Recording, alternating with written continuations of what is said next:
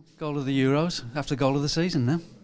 No, I think most important thing today was the 3 points. We worked hard, everyone gave their all, and it was important we got the 3 points. It's been 4 months since you joined the club. Obviously, had to wait your turn, but you certainly took your chance today. No, I think we've got a good squad here. We've got a good set of players, and everyone's working hard and contributing towards winning games, and that's what it's about. The manager's obviously fantastic, and we've set up well today, and we've got the 3 points. 8th place, 26 points, gives us a really good platform for the second half of the season now. Yeah, for sure. We want to get as many points on the board as possible. We want to do as well as we can, and that involves focusing on each game as it comes and doing as well as we can in each game. Everybody else will be out for New Year's Eve. You'll be back to the training ground doing a bit of recovery now. Yeah, exactly. That's part and parcel of our jobs.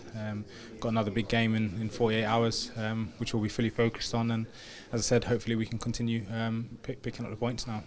A win on Monday would make for a really good Christmas period, wouldn't it? Yeah, for sure. As I said, we've had a tough run of games recently against top opposition, but now we've got a run of games where we feel we can be competitive and pick up points, and that's what we're looking to do.